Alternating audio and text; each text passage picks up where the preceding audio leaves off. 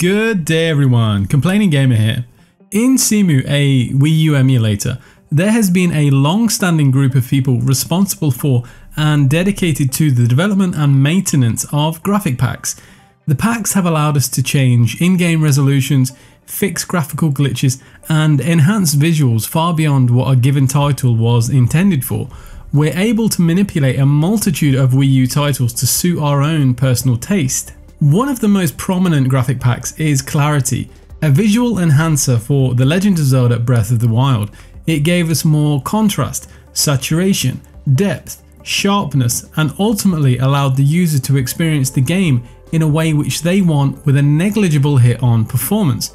The main name behind Clarity is Jamie, with the help of Kitty, Crementif and Serfrost. If you'd like to learn more about the history of Clarity, I've covered it many times through its different iterations and improvements. Certain users like Jamie have taken a bit of a back seat these days, leaving an opportunity for others to take the wheel. Crementif has come up with an unbelievably simple way for us to edit the palette of Breath of the Wild in real time whilst in game. An exciting achievement showing us what is theoretically possible in any title given the right individual's dedication and motivation. Typically, adjustments to any graphic pack requires an emulator restart, but not in this instance. For now, his tool only applies to the Clarity graphic pack and Breath of the Wild. It's designed for users to be able to choose colours which they prefer quickly and easily, or for those who want to dive deeper, they can edit a preset of their own personal liking by adjusting the many possible settings in Clarity. Let me show you how it's done. First of all, download the latest graphic packs. Open the zip using a program of your choice, whether it be WinZip, WinRAR or 7-zip. Place the Breath of the Wild files in the graphic packs folder. Open Crementif's Clarity preview tool and extract the OpenGL32.dll into your Cemu root folder.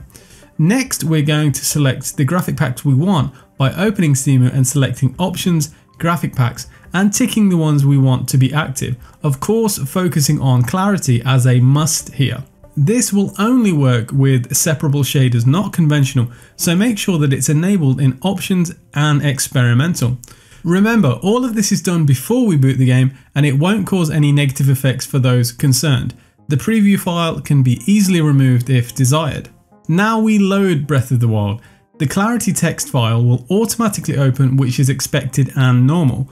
Once loaded into your game save, we are ready to have fun. Remember, there are no guarantees to the success of the tool, however I haven't personally had any issues.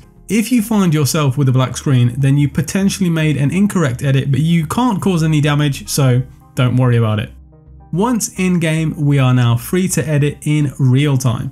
Let's start with the most basic edit of the ready-made presets. Where it says define preset followed by a number is how we select a preset. Type in a number between 0 to 9, then click save and watch the visuals on screen change.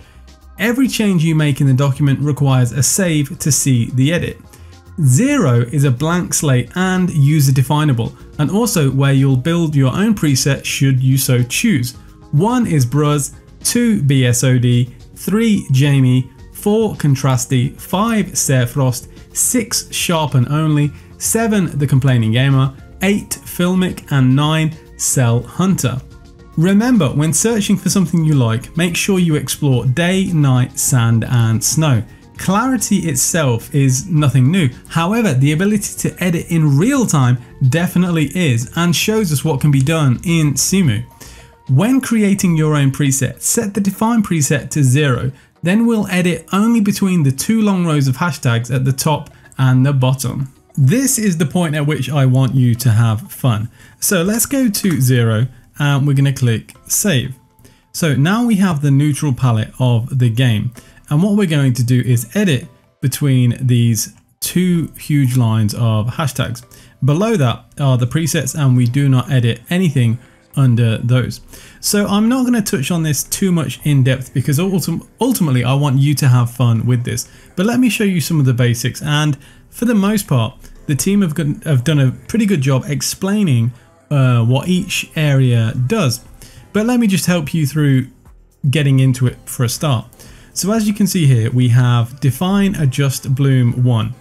0 is disabled, 1 is enabled. So here, as you can see, it's enabled. But if we do 0 and then we click save, we should see some kind of change. Okay, so we had a change to the bloom.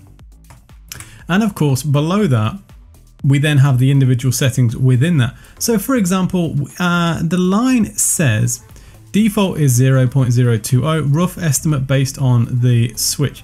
So theoretically, it's currently turned on. You can change this number to whatever you want. But I probably wouldn't go too crazy with some of these numbers. So for example, let's say we go 5. What happens? Okay, as you can see, it's gone way too far. So that would be just a very quick Control Z, save it again. So of course, if you ever make extreme changes, you can just file, save, or if you go too far, then you can literally just reinstall Clarity and start again. Like I say, this is ultimately just for fun. So if we go down again, it's the same idea. Define HDR passing. So as we can see, 0 is off. So let's turn it on and see the effect. So 1 is on, file, save. Okay, so we have this nice little effect going on here. And once again, values that pertain to that specific adjustment, that setting. So let's turn that off again and continue down. Okay, so moving on, we have define luma passing and advanced sharpening settings. I'm just going to pass over them to the tone maps. So like I say, each different setting does have a brief description with the maximum minimum settings that you can use. Okay, so let's take a look at the define tone map. We have from -1 to 9 with the descriptions of which one they represent. But it's more fun to just input the settings anyway. So -1 and then save. Okay, a little change there. Let's try 1. Okay, so we're seeing some slight changes here. Okay, so this is where the time to play comes in, and your job is to just spend some time messing around with it. So of course 0 is off. Now the same goes for any other process that follows the list. You can basically turn it on or off with 0 and 1, and then you can make the adjustments to each of the settings. I encourage you to go down the list and just have fun. Ultimately, you can't damage anything. If you get into too much of a mess, just delete the Clarity pack and throw it back in the file, a brand new fresh version. Filmic Pass, let's turn that on. Let's see what we get with the Filmic Pass. Quite an extreme effect. So anyway, like I say, go crazy, have fun, mess around with all the settings, and let me know what you come up with. See what you create. For those of you who just want to keep it simple and you're not interested in diving into all the different settings, of course you can just stick with the presets of 0 to 9.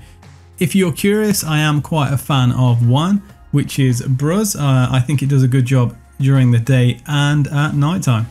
So there you go, people. If you enjoyed the video, thumbs up. If you want to see more, subscribe, and I'll see you in the next one.